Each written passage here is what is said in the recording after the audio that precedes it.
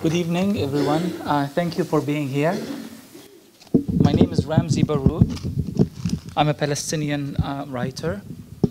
I'm very honored to be moderating this event by two people that I'm proud to call my friends. They are friends of the Palestinian people as well, and they are a representation of a much larger collective of civil society activists here in America, but all over the world, who, as of late, kind of changed or affected a paradigm shift of how things, or the type of relationship that Palestinians have with the rest of the world. We are going to try to, I'm going to try to make it as short as possible to bring Greta and Bill over here.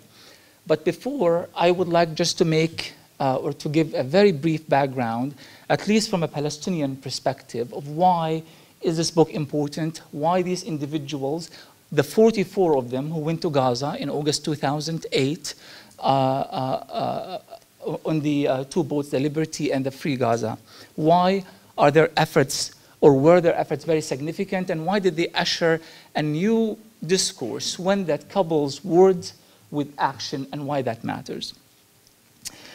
First, I would like to say that nothing can be as demoralizing for a nation, any oppressed nation, than to feel alone, victimized, oppressed, cornered, subjugated year after year, not knowing whether the world out there cares at all.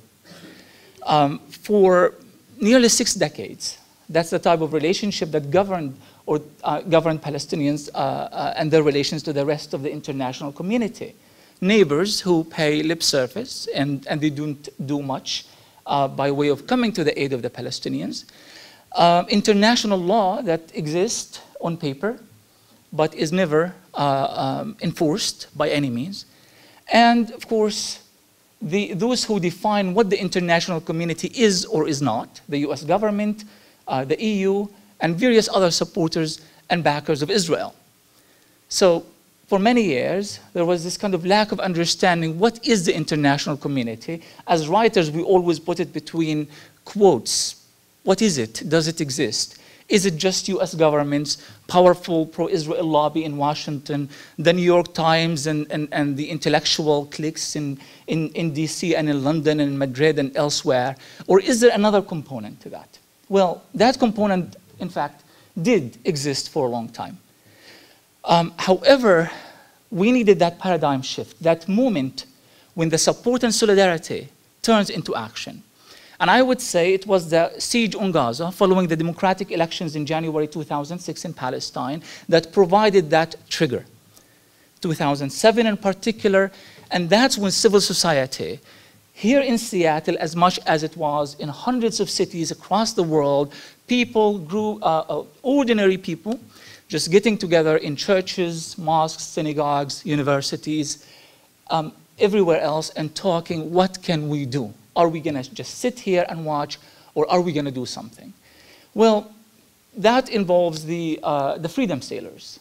There were 44 of them, but of course the network, it was much larger. The support that they have received involved all sectors of many societies all across the world. And they decided that they wanted to do something about it, something revolutionary, something unique, and something different. It doesn't promise to change the world, but at least promises to bring a world of change. And two of those sailors are with us today. They are going to tell us their story. We are very honored to have them with us this evening. And so please help me welcome Greta Berlin and Dr. Bill Dienst to the stage. Thank you so much.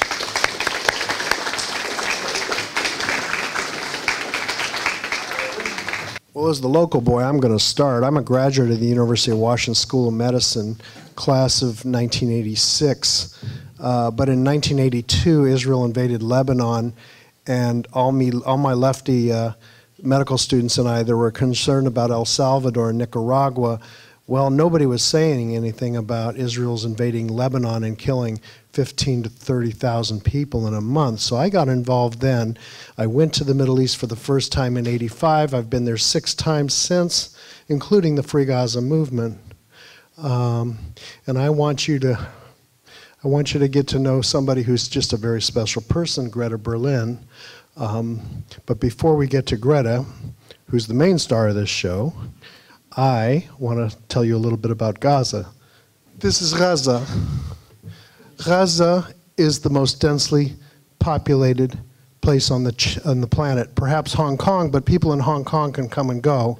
Gaza is 25 miles long. It averages 5 miles wide, 125 square miles, 1.7 million people. It is surrounded by a wall that is more hideous than the Berlin Wall on the Israeli border. They also had an iron wall with Egypt. It was blown up in 2008, but thanks to US taxpayers, we convinced the Egyptians to build a stone wall. So it is trapped by land. Overhead, F-16s, helicopter gunships, and drones patrol the air. And by sea, the Israeli Navy. And in fact, Gaza fishermen can only go out, depending on the temperament of the Israeli Navy, 3 to 6 nautical miles, even less sometimes. People get shot at, people get killed, people get maimed, and fishermen are denied their livelihood. Farmers on the periphery are denied their livelihood. They risk life and death getting killed by snipers for trying to cultivate their crops in the most densely populated place on the planet. Now, there used to be Israeli settlers here. There were about 8,000 of them. In 2005, they were pulled out, and Ariel Sharon proclaimed that Gaza was free. Well, we in the Free Gaza movement decided we would challenge that hypothesis, because if Gaza is free, we should be able to just take a boat and sail right in there, don't you think? Hell, we'll open up a ferry service. Why not? This is what it looks like. This is the population density. This is from Al Auda Hospital on the rooftop in Jabalia refugee camp. 100,000 people in a refugee camp. There's 8 refugee camps. There's 3 major cities. There's all these towns just crammed in there. And you can see on the rooftops there's pilings for the next generation, because there's nowhere to build horizontally. There's only room to build vertically. So what is the future of this? What is the future? I'd like to turn over this discussion for the moment to Greta. We're going to go back and forth tonight. This will be fun, I hope. Thank you. Does this work? You know, I'm the kind of individual that when the light goes on in the refrigerator, I do 5 minutes to the fruit. Hi, fruit! So I do hope to entertain you tonight, and also to encourage you to get the book and to give you a little bit about how insane this idea really was. There are a couple of you I see in the audience who I have known since the very beginning of this. People who believed in us. Because believe me, very few people believed in us. My children thought we were crazy. My children are Palestinian. They thought it was nuts that we were even considering trying to sail a boat to Gaza. So how did we where did we get this idea?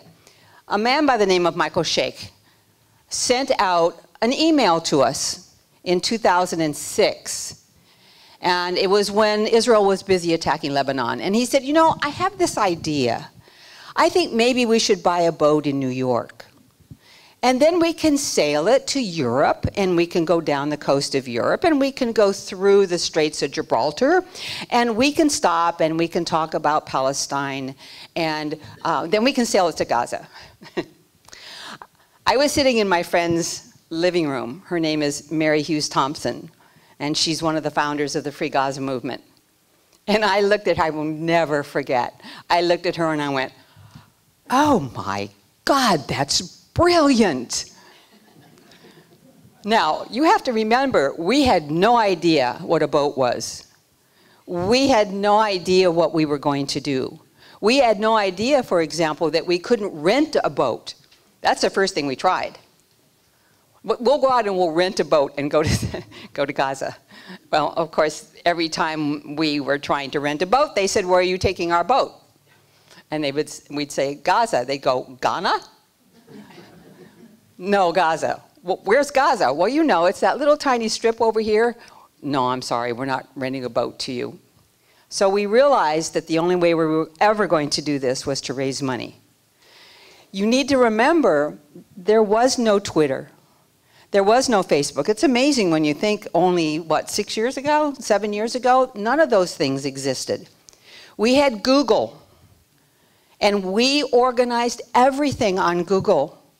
We didn't know, Mary and I knew the founders. There were 3 other founders that did this with us, but we didn't know anybody. We pretty much said, for everybody who wants to get involved in this and maybe wants to go, you have to have 2 recommendations. Most of the people, the initial people who went on the boat, came out of the ISM. They came out of the International Solidarity Movement. Oftentimes they came out of the Christian Peacekeepers. We had an 81-year-old nun, for example, who was on board. That's where we got everybody. I think what was unique about this particular trip is that we really were just plain, ordinary people. Nobody was famous. I suppose the most famous person was Lauren Booth. You all know who she is? Oh, good, you do. We didn't. When they said Lauren Booth was going to show up, I went, God, is she related to John Wilkes Booth? I had no idea who she was. And she was a trooper. She was marvelous, but she was probably the only one. She and Jeff Helper with Israeli, what is it? House demolition. They were really the only 2. Everybody else were activists. Many of us had been kicked out of the West Bank. Many of us were not allowed to go back. Please explain, who was Lauren Booth? Lauren Booth was Tony Blair's sister-in-law. So it was very appropriate. Thank you. So it was very appropriate. Of course, what she didn't tell us is that he hadn't spoken to her in years. But, you know, it looked good, and we were trying to put Blair on the spot. When we decided that this is what we were going to do, and we were actually going to sail, we decided we could do that because Israel said that Gaza was free. That's what they said. Do you remember? All the settlers are going to be taken out. Gaza is now free. So we didn't have to ask permission. We were just going to go sail straight from Cyprus, which is where we ultimately sailed from, and into Gaza, without asking anybody for permission. And that's what we decided to do. So we organized ourselves. We got very, very good. We were very good. I teach engineers, so I'm a really good organizer because they are very linear. So I had all of these lists, and I sent them all out. Meaning, you know that. I sent them all out to everybody.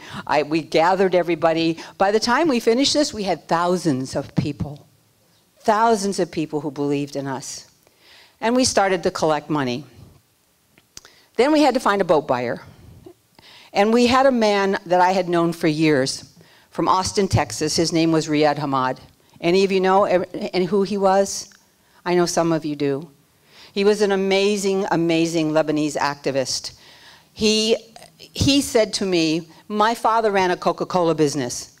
I know where to buy you a boat. So if you will spend all of 2007, and so will I will go and buy you a boat. He had one problem, and that is he was a thorn in the side of Bush and Ashcroft and everybody else. I'm going to let Bill read just a small part of what he wrote. Riyad was a bit of an uppity Arab. And after 9/11, of course, people were under fire. People were being imprisoned without due process. People were afraid, not Riyad. Let me read a note that he sent to Attorney General John Ashcroft regarding my children, monitoring of my friends, family, intrusion in my privacy and civil rights. My neighbor came up to me a few weeks ago and informed me that an agent of the Federal Bureau of Investigation called him again regarding some information about my activities and other personal matters. Mr. Frank R. specifically told me that the agent inquired about the kind of car that I drive, since your agents cannot find any records of car ownership for me in Travis County in the state of Texas. That's Austin, by the way. Your agent should know the car that I drive, since it has more than 20 bumper stickers in support of the people of Palestine, against the occupation of Palestine, against the war in Iraq, and one that states, quote, a village in Texas is missing its idiot, unquote. And I think that he now lives on 1600 Pennsylvania Avenue in Washington, D.C. If you cannot identify the car, and for your convenience, I have written, I am an Arab, ana Arabi, in large characters in English and in Arabic on the rear window that even a visually impaired person can see, unless they are blind in the mind and the heart like you and the rest of the administration that you represent. Uppity, uppity, uppity. He was asking for trouble. He was so wonderful. He also wrote, and he said, I only own 3 shirts, so if you want to come after me, you're not going to get very much. I have a blue shirt for dress. I have a puce green shirt when I'm feeling hostile. And I have a pink shirt, right there, when I want to get in touch with my feminine self because I know you hate gays. So we spent a year, all of us, collecting money. And we had collected about $75,000. It took a year because nobody knew who we were. We were sending out pleas. We had set up a PayPal account. Finally, Riyadh in February said, there's enough money for me to go buy the boat. I have the boat, but I don't want to tell you where it is. So send me $25,000, and I will match it with my $25,000. So Paula Rudy and I wired him $25,000, and the next day, the IRS and the FBI came after him. They knocked on his door. They said that he had to come and answer some questions, and oh, by the way, so did his children. Riyadh didn't care what they did to him. He was remarkable. But when they went after his daughter in medical school and they went after his son in college, he was in absolute despair. He didn't think that they had the right to talk to his children. But they had taken everything, including our money. By the way, we never got our money back, ever. But they had taken all of the money, they had taken all of the paperwork for Free Gaza, they had taken everything.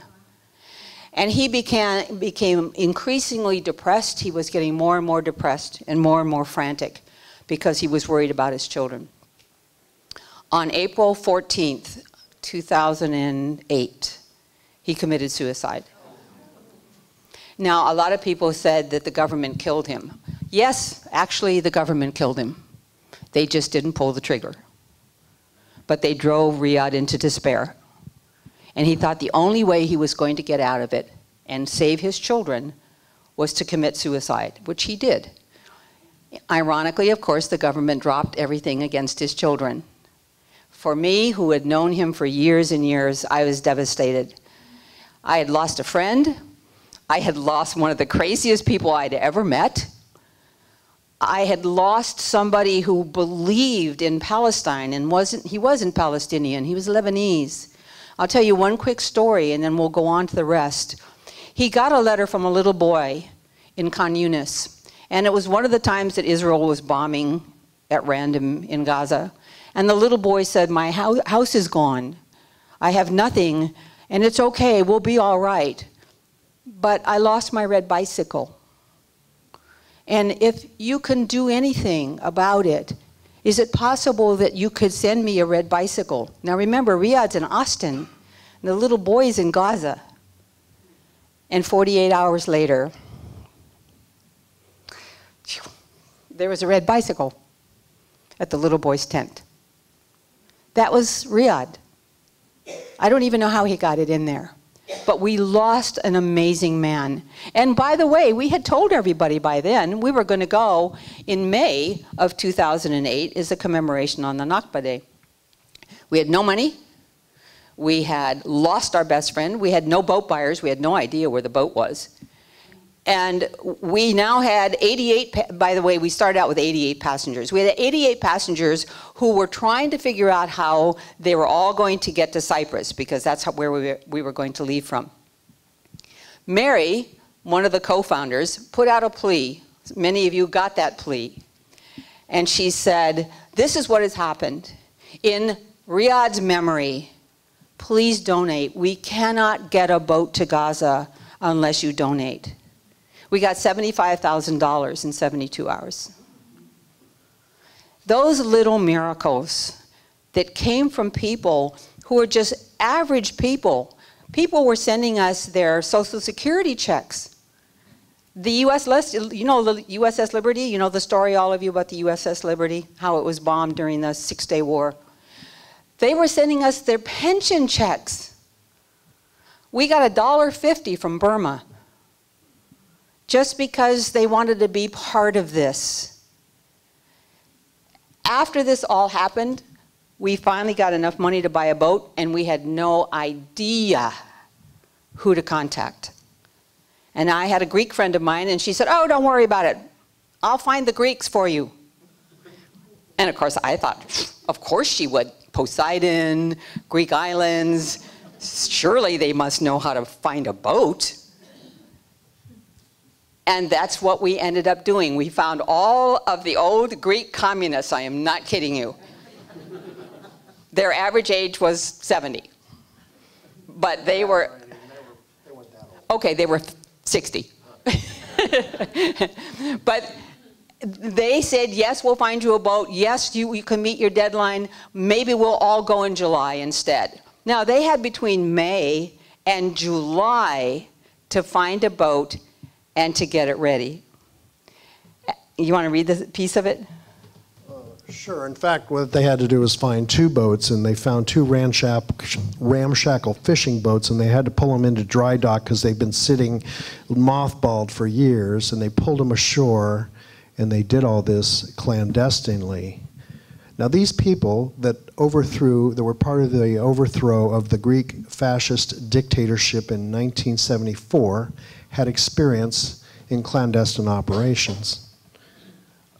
The organizer was Vangelis Pisius, right above Paul Arudi, right here.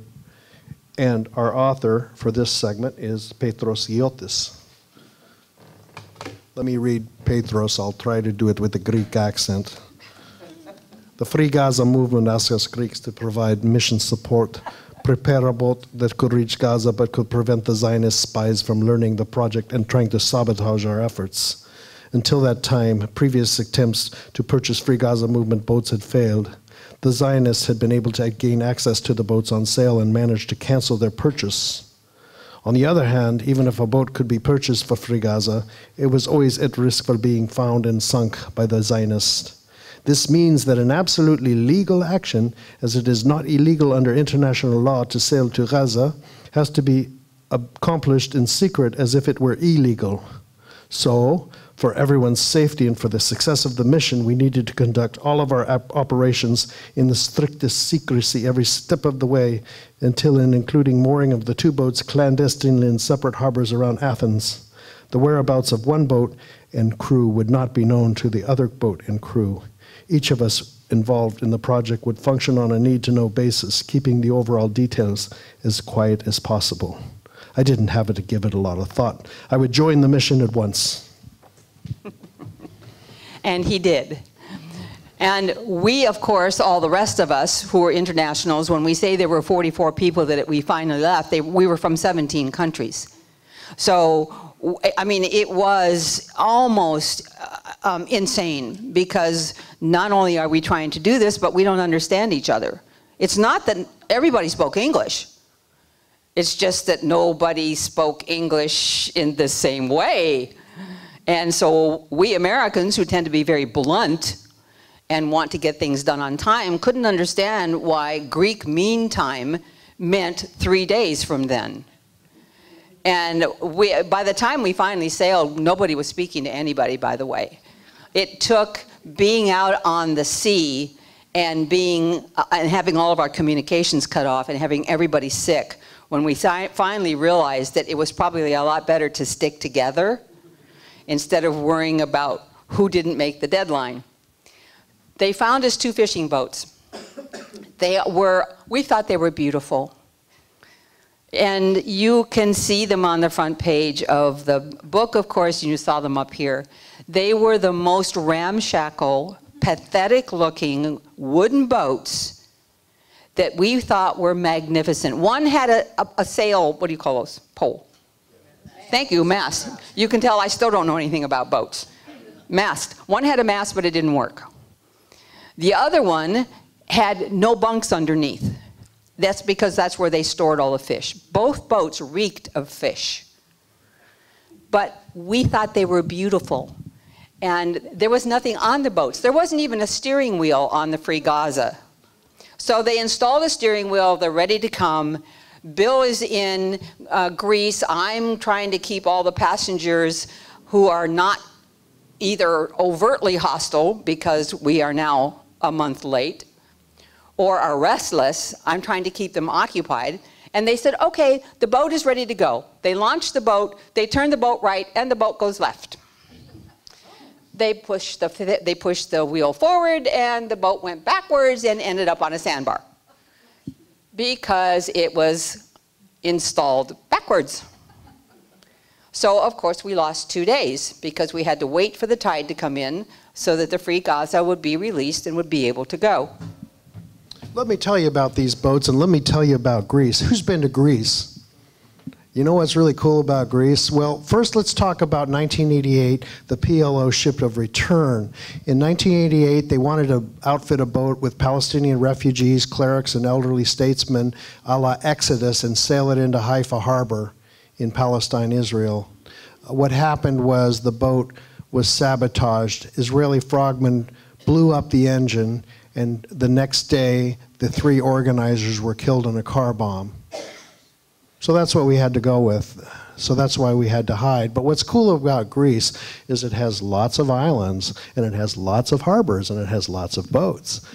And you know, is the next slide the boat? Let's see. Yeah. Okay. So this is the Liberty, but in the harbor where it was hidden is the Agios Nikolaos. Agios Nikolaos means St. Nicholas in Greek. Now, there are lots of little villages in Greece named St. Nicholas, and there's lots of little boats named St. Nicholas, and maybe counties. And so Agios Nikolaos was the name of one boat, and the other boat was Demetrius Kappa. So I was dispatched to Greece, and I finally, at the end of my 12 days there, got to see the Liberty that was hidden in this harbor called Eritrea. So we pretend that we are a crew of marine biologists about to embark on a research excursion. We are warned by evangelists not to talk about our real mission even among ourselves, as others can hear us, and some of the villagers can understand English. For Gaza, we say Mykonos, a Greek island and tourist destination. We try our best, but several times we slip up and periodically mention the G word. During the next few days, it will become one of my jobs to mediate conflicts between the people working and traveling on the boats. Without taking sides, let me state the obvious. A mission such as Free Gaza Movement attracts folks who are hard-headed, independent-minded, stubborn, and ingenious individuals. Do you know anybody like that? There's nobody in this room like that, I'm sure. With these attributes comes an ego. We all tend to be opinionated and, to no one's surprise, sometimes see the world differently. It's a very interesting social experiment we have created. You put different kinds of people, united by a human rights cause, on a couple of boats together and add a bunch of logistical hurdles, delays, different cultures, different nationalities, different languages and customs, and then add deadlines and fear and paranoia and stress. There's bound to be conflict. The patterns are almost predictable. I really got a firm understanding of where the term ship of fools came from. And it was several of our jobs to try to keep this whole thing from degenerating into a ship of fools. Now, did I tell you the subtitle of this book is How We Succeeded in Spite of Ourselves? It's true. In the meantime, I'm in Cyprus trying to keep everybody occupied because we were supposed to leave the 30th of July, and we don't even know where the boats are. We have no idea. Remember, we eventually left on the 22nd of August. So we're trying to keep people interested. Interestingly enough, only 4 people left. They all waited in Cyprus. They all waited for the boats to come. People were living on their credit cards. I still haven't paid my credit card off, by the way, for the expenses in 2008, because we were trying to raise money. We were trying to get the supplies. We were staying at the university. And so we would try to do something every single day. We would talk about the mission, we would talk about Gaza. And one day we decided that everybody would write a will. Which in retrospect, by the way, was very wise, because when the Israelis murdered the 9 passengers on board the Mavi Marmara, 2 of those people did not write a will, and their parents didn't know where they were. So we had written a will. One was to go back to somebody in the country where we were, and the other one was going to be held by a man by the name of Ramzi Kaisia, who was our land crew. So everybody has done that. Everybody is talking about it. It took us whole 2 days to figure out what we wanted to do. And then we said, all right, now, supposing you die on board, what do you want done with your body? Well, of course, all of us said, just throw us overboard. Except Mushir al-Farah. He was the Palestinian who was on board the Free Gaza. He decided that he was going to be buried in Gaza no matter what. Now, Mushir is about the same size that Bill is. So what Mushir said is, just put me in the refrigerator and take me to Gaza. The problem is that the only refrigerators on those boats were those little teeny tiny refrigerators, you know, that you can put under a counter somewhere, and they were only cold enough to make 1 Coke cold. And he was determined. He said, I don't care, put me in there anyhow. I'll never know. Just put me in there, send me to Gaza. Fortunately, we didn't have to do that. We finally realized that the boats were coming when Bill came back and said, yes, there's actually boats. By the way, after a while, we thought that maybe there weren't any boats. So I was sending out press releases because I was doing all the press. And I don't know if any of you remember, but I would send out a press release and post it and say, the boats are ready to leave Alexandria. Egypt. So the port authorities in Alexandria, Egypt would call the port authorities in Cyprus because they knew, and they would say, you know, we've got some Israelis down here. They're looking for these boats. Do you know anything about it? Well, fortunately for us, the Cypriots were on our side at that particular time, and they said they didn't know anything. So then maybe 4 days later, I'd put out another press release and say, the boats are now in Turkey. And so they'd send a crew to Turkey to find out where the boats were. I was having a lovely time doing this, and in retrospect, it was probably very wise because we were actually coming out of Greece. The other thing is we never changed the names on the boats. They were busy looking for the Free Gaza and the Liberty. And as Bill said, they didn't exist. So we were able to slip out of Greece. They were able to come. They managed, it took forever for them to come to Cyprus. We finally got everybody to Cyprus. And I think on the 21st of August, all of the Cypriot people, I think there were 30 of us, were now going to meet the 14 people that were on board the boats. Those boats came around the corner of Cyprus, and we thought they were the most beautiful boats we had ever seen. We didn't even look at the peeling paint and the fact that there was no place to put any storage. We were only taking hearing aids. We paid no attention. We had lots and lots of water. That was one thing that we did. Had a press conference, and on the morning of the 22nd, we're leaving. We're all going. So off goes the Free Gaza. Now, those boats were only qualified to carry 11 people each, including crew. We had 26 on the Free Gaza, and I think we had 19 on the Liberty, something like that.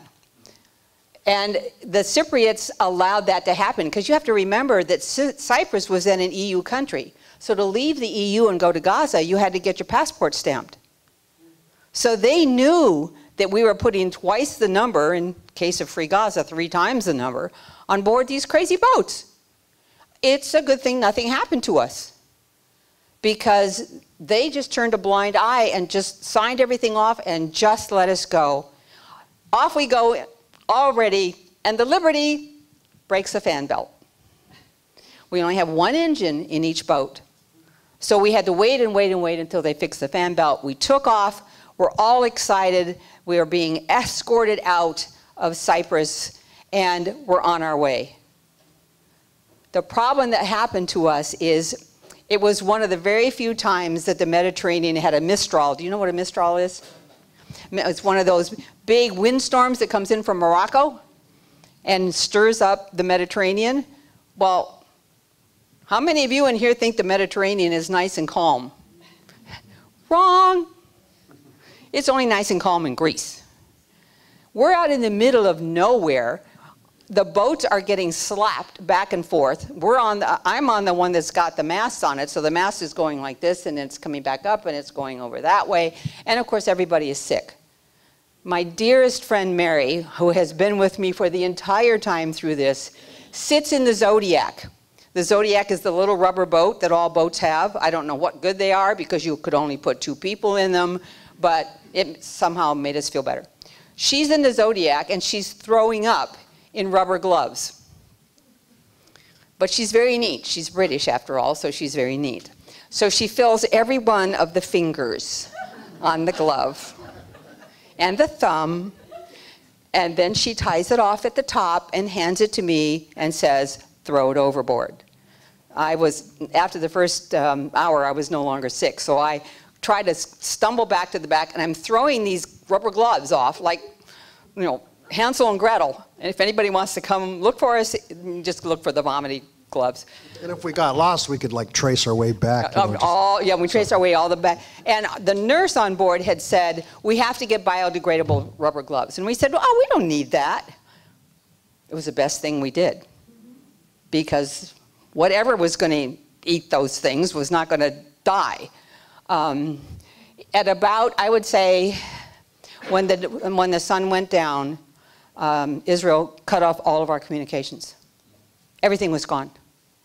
Our channel 16, which is the channel in case you get into trouble, our GPS was gone, our satellite phones were gone, everything was gone. And it was gone all night.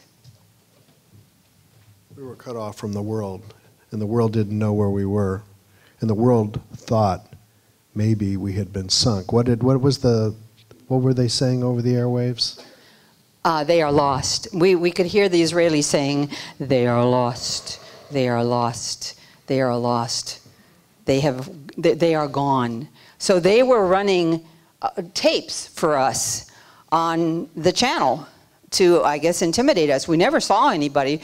The 2 boats were being run on paper and compass, and the only thing we had were walkie-talkies.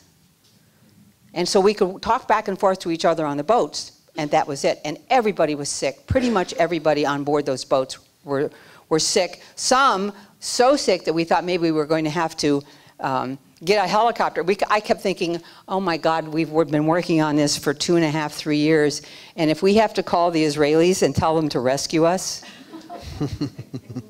I'd rather drown. I was barfing all over the stern. I wasn't as tidy as Mary was. You know, no, Bill, the doctor, Dr. Bill was barfing. Almost everybody, I'd have to say almost everybody was. When the sun came up, we realized that we were probably about 30 miles off the coast. Remember, between Cyprus and Gaza, it's about 250 nautical miles, which doesn't sound like very much. Some of you probably drove 250 miles. I mean, you don't think about it unless you're in a boat being hit by waves, wondering who the hell is going to kill you.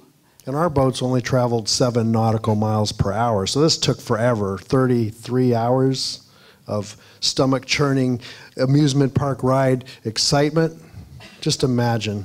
Keep your eyes on the horizon, watch it rock to and fro, and take lots of naps, and just pretend you're on an amusement park and trying to have a good time. And of course, a lot of times they said, well, go down below, because then you won't see, you know, close your eyes, go down below and rest. The trouble was that down below reeked of fish. So you didn't want to go down below. I mean, it's the last place that you wanted to go. When the sun came up, we realized that there were no Israeli ships anywhere. We didn't know where they were. So one Al Jazeera guy on board had never turned on his satellite phone. I don't know how we had enough sense to know that we should have kept one off, because we didn't know squat, nothing. But we said, oh gosh, maybe we should keep one off. So on the Free Gaza, we said, turn on the phone, call your office in Gaza, tell them we're safe. And he got it. And Al Jazeera scrolled on the bottom. Ramzi, did you ever see the scroll on the bottom of Al Jazeera where it said, they are safe, they are safe, they are safe, they are safe?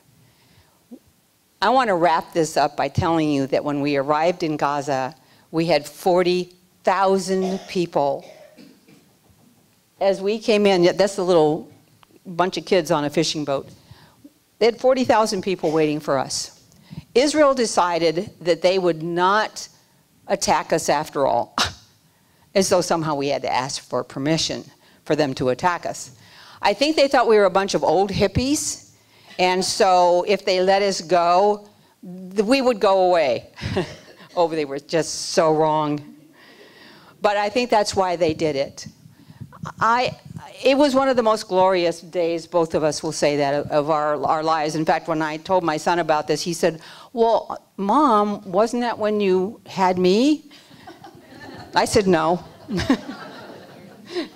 I want to read the last thing. But before you do, let me tell you, this is really too cool. There was 40,000 people on the shore. It was the first time any boats had entered Gaza waters in 41 years since Israel occupied in 1967.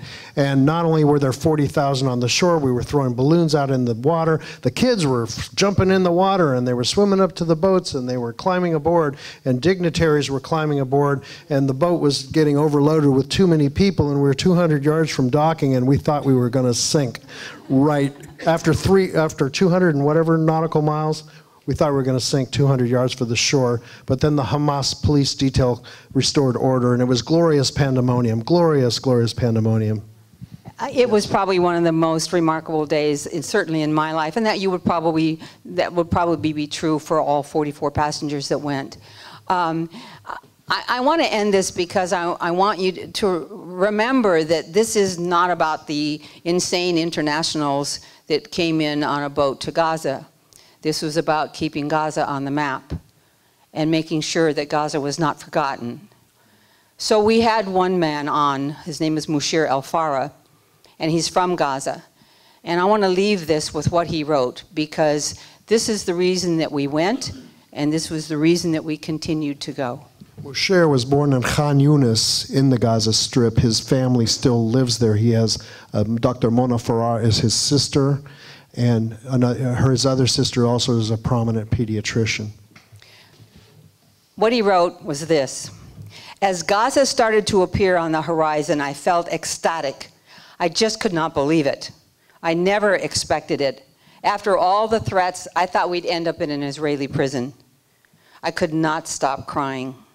At last, I will be able to visit my mother Layla's grave. Layla had always said to the people around her, even when she was in good health, if I die, please tell Mashir that the last words on my lips were his name. Yet I couldn't be at her bedside when she was dying at the hospital where I was born. I couldn't get in. I couldn't go back. I couldn't go back because of the inhuman and illegitimate siege. And my tears continued. I was actually seeing my homeland. I was coming in by sea.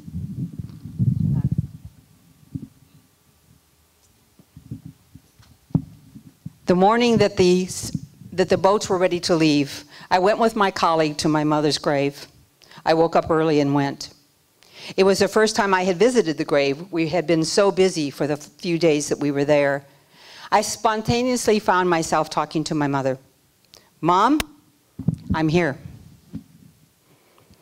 I am visiting you despite this siege. I used to joke with my mother, do not die when I cannot be with you. And she would laugh and say, don't worry, I will not. If you promise to place me in the grave with your own hands, I promise to stay alive. But she was unable to.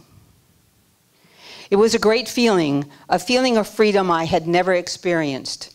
It was the first time in my life that I had come home without the humiliation of being questioned or interrogated by the Israelis, without being threatened, without having my papers thrown around. without being told that I might not ever come back. I could not believe that feeling and that sense of freedom. And this is what I hope for all Palestinians.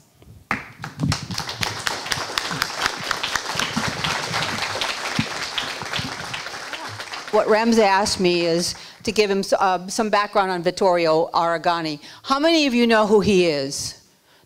Some of you do. He was the most amazing Italian. He really was. He was the most amazing man. And he was on the Free Gaza, and I'll tell you a little story about him. He was beautiful. He had tattoos all over him, and he had these wonderful muscles. And every afternoon, he would go to the front of the boat, and he would dump water over his head. We got one pail of water every day.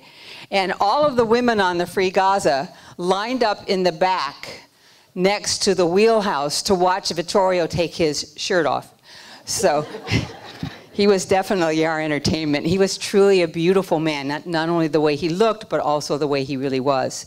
And he had been in Gaza off and on for just years and years.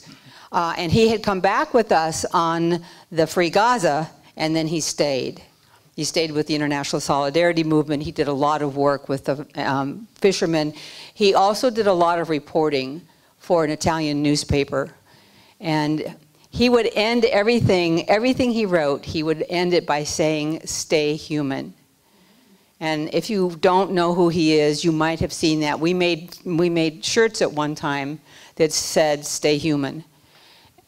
He was murdered in Gaza it's been about 2 years ago? April 2011. April 2011. His mother said that that would be what he would have preferred, what he would have wished, but he was in his early 40s. And he was one of the very few people I've ever met that was full of joy. He would make you laugh, he would make you smile. Half the time I didn't understand a word he said, but it didn't make any difference. He was just a big and amazing man who believed in freedom for the Palestinians, and he gave his life for that. He did survive Operation Cast Lead, where he was there during that onslaught, and he wrote a book in Italian and in English, Gaza Stay Human. And so if you want to hear his direct accounts of what happened on the ground in Cast Lead, please look up that book, Gaza Stay Human. The Hamas did arrest, I think they killed 2 people, and I think they arrested, another 2. And they were from some splinter group that nobody had ever heard of. And one of the people that killed himself was a Jordanian who came through the tunnels, who, of course, you know, the Middle East is rife with rumors on top of rumors, but I think this was probably correct. They said he worked for Jordanian intelligence. Vittorio Arrigoni was a thorn in the side of Berlusconi, who was then the head of Italy. Whatever happened behind the scenes, I think that Vittorio was a sacrificial lamb. I think that also whoever designed this thought that if that happened to Vittorio, who was so high profile, nobody would come. It's like Rachel Corrie. If you kill her, no one will come. Most of us came to work with the ISM because of Rachel Corrie. It's a stupid idea to think that if you kill 1 or 2 people, you're going to threaten people like us, who are hard-headed and stubborn and stupid sometimes. It's just going to do exactly the opposite. Well, the question basically goes back to the, you know, whether the dog wags the tail or the tail wags the dog.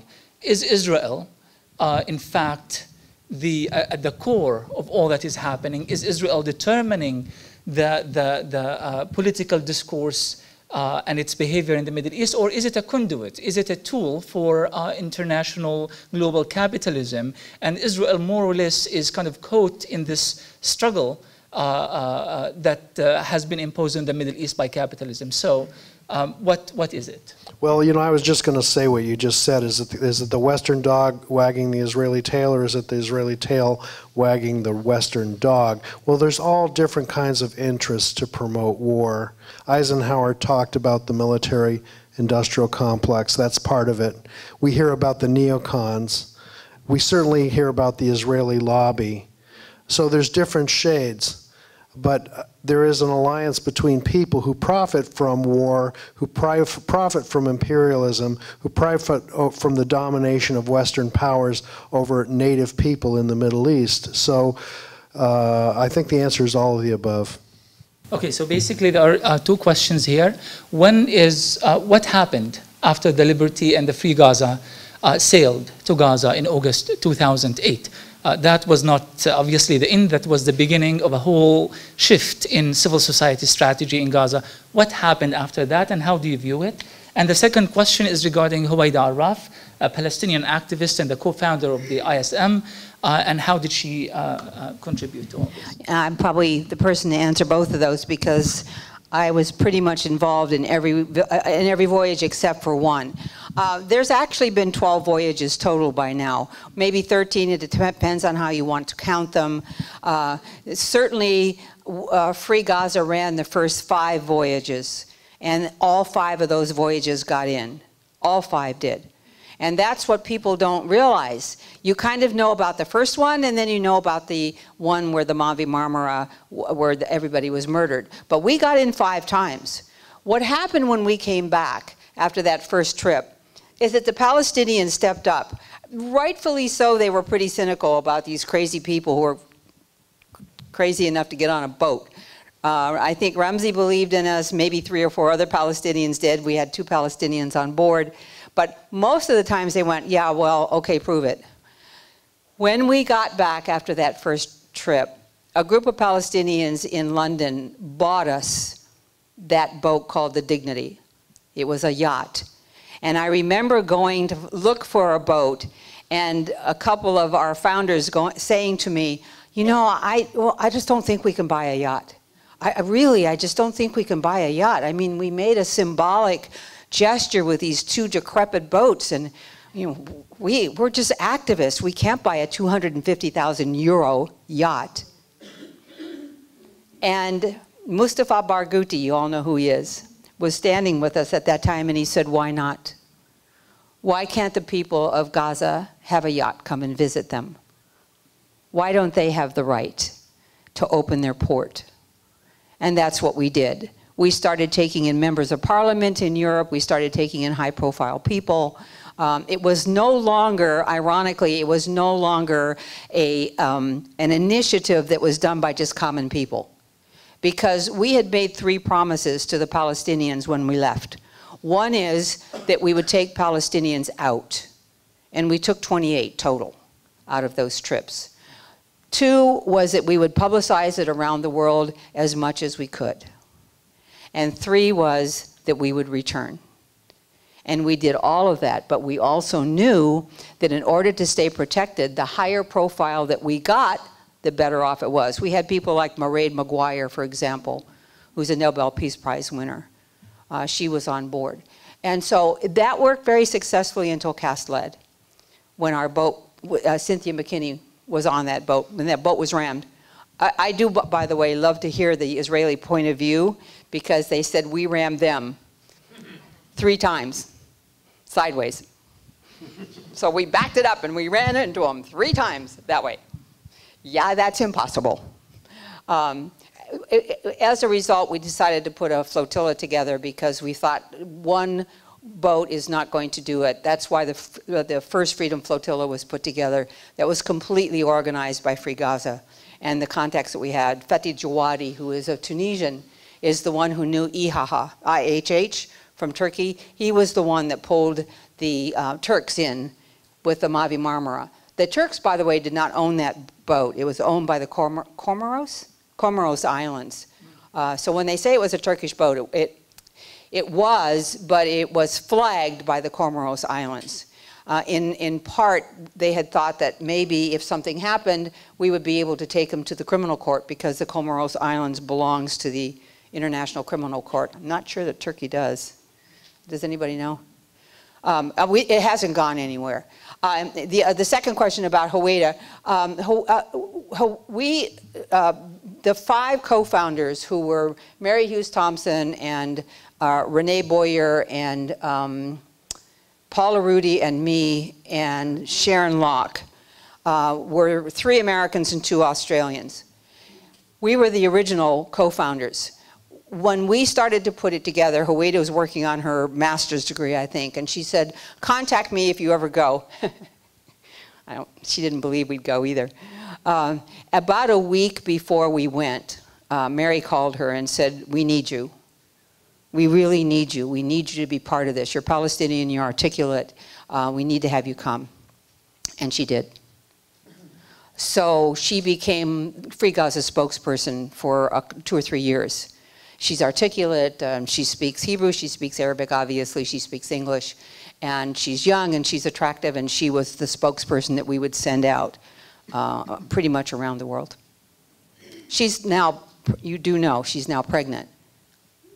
If you don't know who Haweda is. She's pregnant, she's due in 5 weeks, and she's in the Israeli village where she comes from because she wants her son to be born and get Israeli citizenship, and the Israeli government just kicked Adam Shapiro, who's her husband, they just kicked him out yesterday. They said he couldn't stay, so she's staying anyhow. Okay? Yeah, well, I would expect that, you know. I mean, she wants to make sure the next generation is going to be able to have the citizenship. Yeah. Let's talk about when the book was released for publication this past August 23rd, the 4th anniversary of arrival in Gaza. Well, the day before, there were 11 negative reviews on Amazon. So we were curious. We decided to look at those reviews, and so we read them. And none of the people who did the reviews had read the book. It was obvious, because there was no reference to anything that we had in the book. But what there was this woman is a Hamas sympathizer or a terrorist sympathizer, and she hates Jews, and what else did they say? They said all kinds of nasty stuff, and this is a horrible book, and you shouldn't read it. They don't want you to read this book. They don't want you to pay no attention to the man behind the curtain. You remember that from The Wizard of Oz? That's what they were saying. So, you know, I was lower profile, and so nobody really attacked me. I was lucky that way, although I've been called anti-Semitic for raising this issue in the past. Anybody who's tried has probably suffered that epitaph. Greta. Yeah. I've been doing this for a really long time. People ask me all the time, why do you get involved in this? And I always say it's because somewhere along the line you meet a Palestinian and you start to listen to what the stories are, and you get pissed off. And I have been permanently pissed off now for almost 50 years because I married one, and my children are Palestinian, and he's a 1948 refugee, and he cannot go back to Safed, and even my children cannot go back to visit. My daughter got stamped on her passport for 1 week, even though she's an American, because she told the Israeli authorities that her father's name was Rebi. She could have said Richard, and they probably would have let her in. And she said, why should I have to do that? So I started because of my children and because of my outrage. I have stayed because I must. I just have to. I come out of the 60s, like many of you in here have. What did we do? We worked for civil rights. We worked for women's rights. I worked for the rights of the South Africans. The least that I can do is work for the rights of my children and for so many people that I know. So I'm a bit outspoken. I'm sure you probably figured that out already. And of course, they're going to come after me. And they have. Not only do they come after me as far as the book is concerned and yelling about my tweet that was sent out unbeknownst to me. And it doesn't make any difference whether I was looking at a video or I was going to look at a video and I just saved it. How many of you in here are on Facebook? Curious. Ooh, how many of you have made a posting mistake before? Oh, yes. I sure did. Boy, did I ever. I mean, you're on Facebook, and I've got 1,500 friends, and most of them are in the Palestine cause. And so you grab a video or you grab an article and you throw it onto your front page. Well, I thought I had grabbed it and thrown it into my little group. But I was on the road in Canada, and I didn't pay any attention to the settings. And you all know, if you're on Facebook, how fast they change the settings. What is that with change the settings? One moment it's private, the next moment it's public. And so I just grabbed it, threw it onto my front page, and didn't pay any attention because I was getting on a train to get on a plane to fly back to California. And 2 days later, all hell broke loose. Because I found out, took 2 months by the way, I found out that somebody had hacked into my Facebook account and connected the Free Gaza Twitter account to my Facebook account. But it took a computer expert almost 2 months to figure that out. And it's not worth it to go through it all again. Just, you know, I'm just saying, just drop it. It's just, it was so stupid to begin with. And I think that all of us feel that we have the right to watch a videotape. We have a right to read a book. We have a right to watch a movie. We have a right to do all of those. Unless, of course, we want to go back to the McCarthy era, where my father was demonized because he was a union activist. And I'm not going to allow that to happen. And that's the particular story. In the meantime, of course, you know, if you read the reviews, I sound like such a nasty person. And I've been threatened. My children have been threatened. I had to hide my children in 1972 because I was the media contact for the Free Gaza. I would have people call me and say, we're going to sink the boat. Nobody is safe. I had somebody call me and go, do you know how to swim? I said, what? He said, do you know how to swim? I said, I don't understand you. You sound like you're underwater. I thought it was funny. So, you know, I tend to be flip. I tend to not take myself very seriously, but I definitely take what I do very seriously. I do want to say one thing. There's this lovely lady right in front. I know she's going to kill me. Her name is Mina. She's right there. She has been with the Free Gaza movement since the moment it started. How many years? 5? 6? She was going to go with us on the first trip, and she couldn't. And we were so sad that she couldn't come. And I think one of the things that we have found is this enormous network of people who wanted to do something, and they didn't know what they wanted to do. They didn't know how they could do it. And I just wanted to point her out because she has been with Free Gaza forever, as long as we have, as long as Mary and I have. It's been 6 years.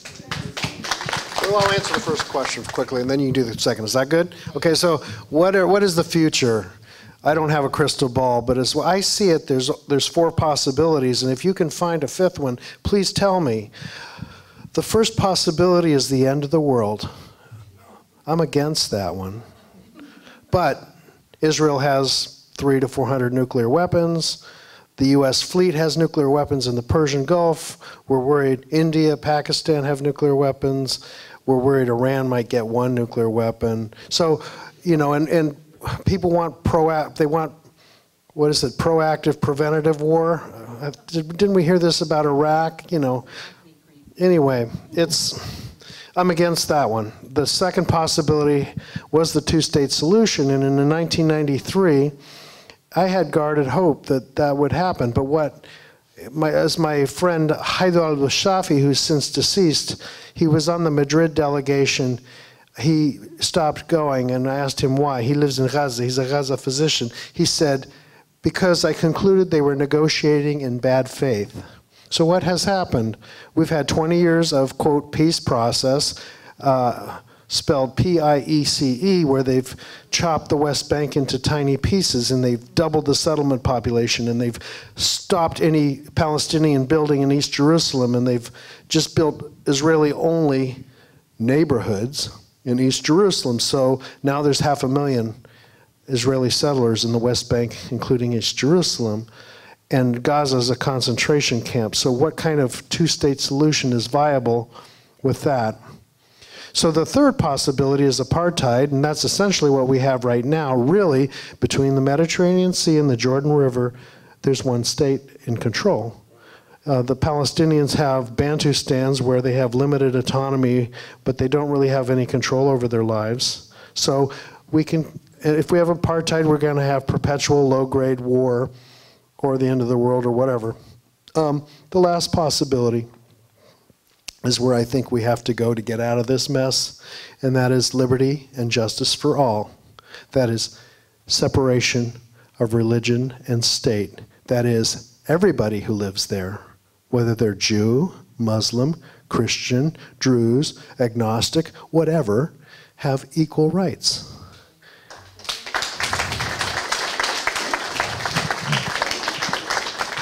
And if you can think of a fifth possibility, please tell me. I'll be in the back. I want to hear what it is. Do we have another option, Ramsey? You're Palestinian, you're from Gaza. Yeah, please. Ramsey, what do you think? Yeah, thank you for that. Of course, I agree with much of what you said, but I think we are looking at two different scenarios here. One is that what is actually happening, what is Israel unilaterally imposing on Palestinians. I'm not sure if you heard that as of a few days ago, they introduced segregated buses in Jerusalem.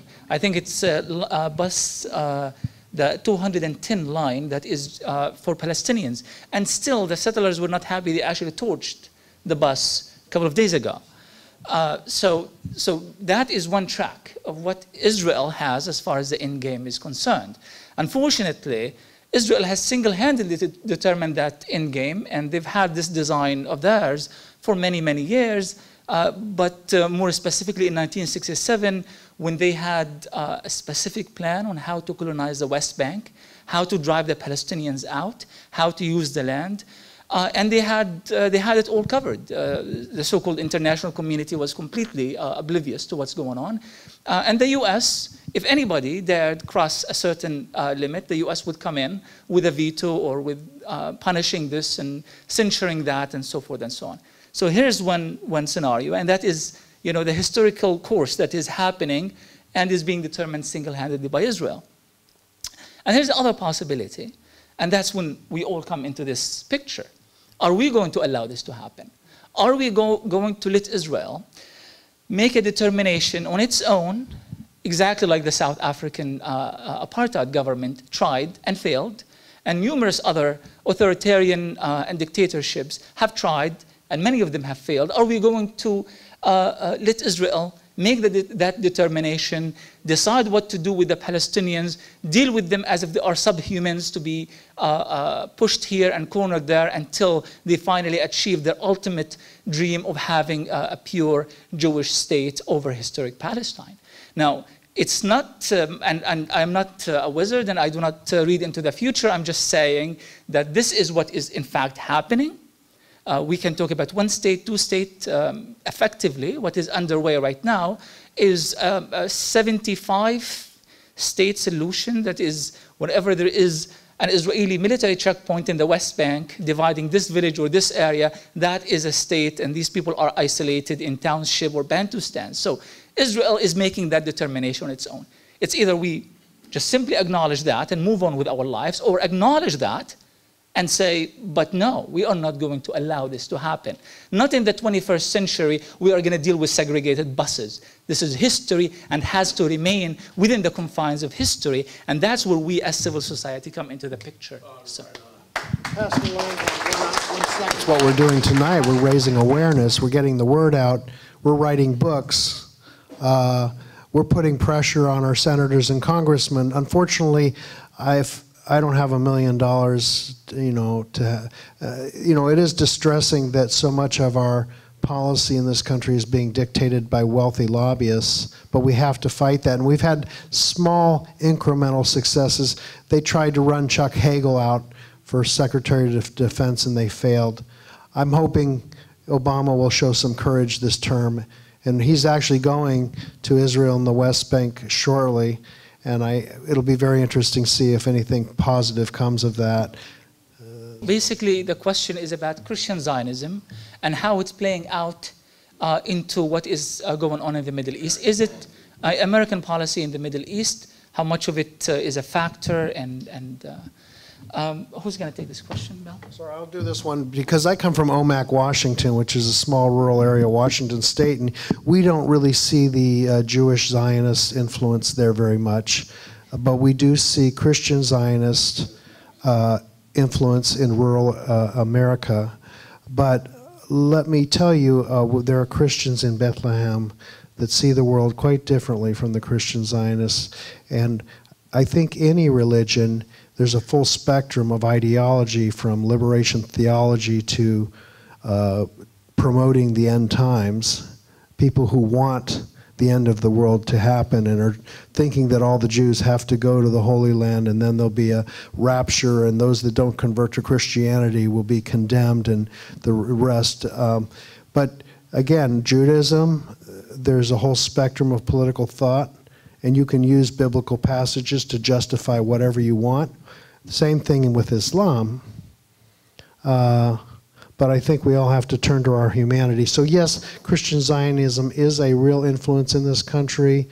I won't speculate as to which is the bigger influence, whether it's Jewish Zionism or Christian Zionism or even agnostic Zionism. I'm sure there's a lot of Zionists that aren't really religious, don't you think? I wanted to add to this because I simply can't resist. How many of you know who Gilad Atzmon is? How many of you in here have read his book called The Wandering Who? I know you did because didn't you write, Ramsey, didn't you write a review on it?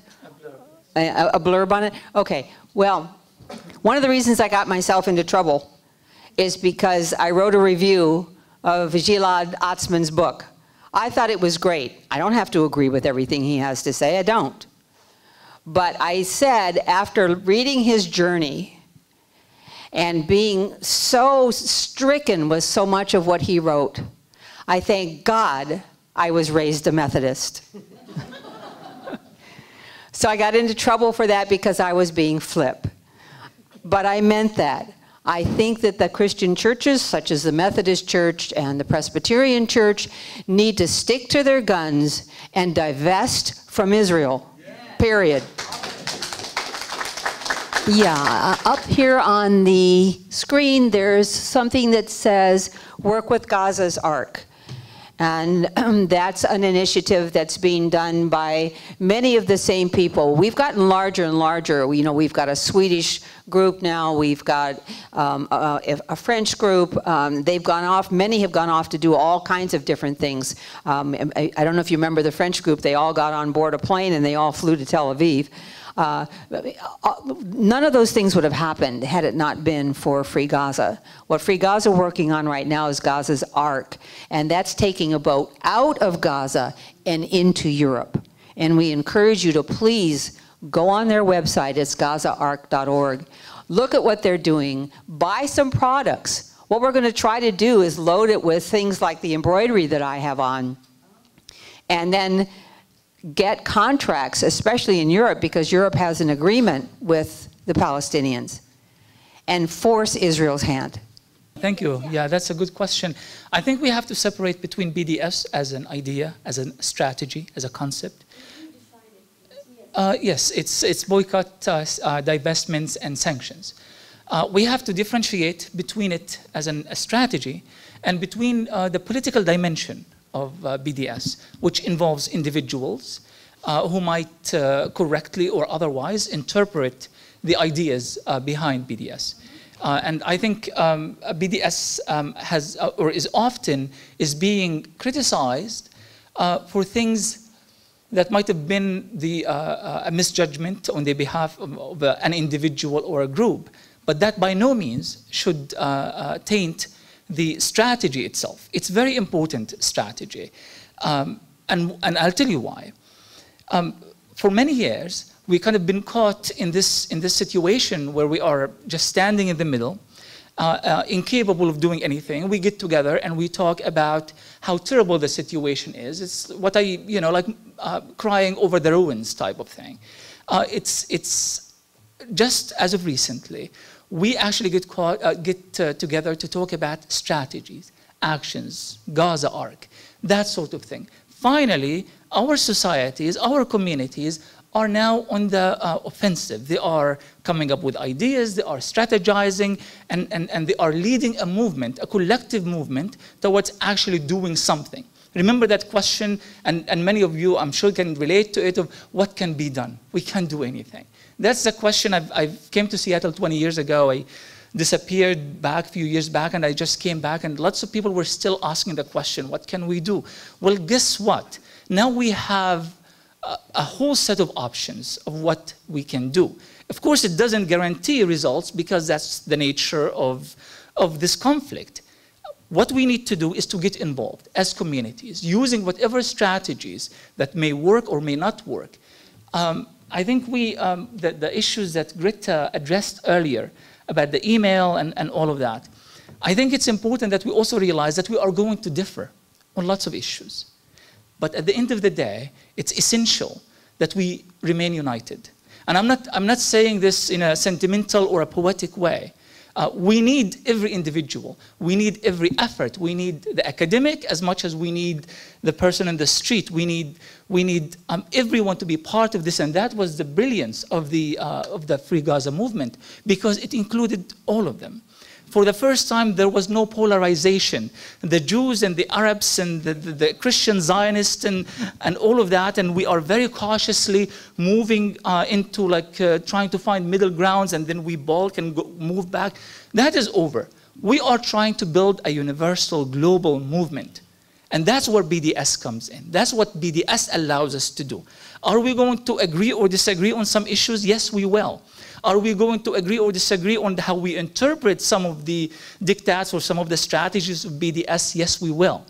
But it is out of that agreement and disagreement, the movement will be propelled forward. It's important that we don't get distracted, we do not get sidetracked, and we carry on with our mission despite of all of our differences. Please say the 3 BDS goals. Yes. Okay, the that's... 3 things that BDS does. Well, ending the occupation. Ending the occupation. Ending the occupation, yes. That's equal rights. Equal rights for Palestinians living inside Israel, and the right of return for Palestinian refugees and Israel. And number 3, the right of return for Palestinian refugees per UN Resolution 194. Ending the occupation, equality for Palestinians and Israelis living in Israel, and the right of return for Palestinian refugees. Thank you all for coming tonight. Now, there are handouts about Gaza's Ark in the back. These are free. If you haven't bought the book yet, please buy it. All royalties, well, the bulk of the royalties are going to Gaza Community Mental Health Program and other Gaza-related projects. Greta and I are not profiting in any way from this book, nor are our 25 co-authors. How the hell are you going to divide that 25 ways anyway? So it is going to help the people of Gaza. Please buy our book, and thank you for coming tonight. Thank you, all of you.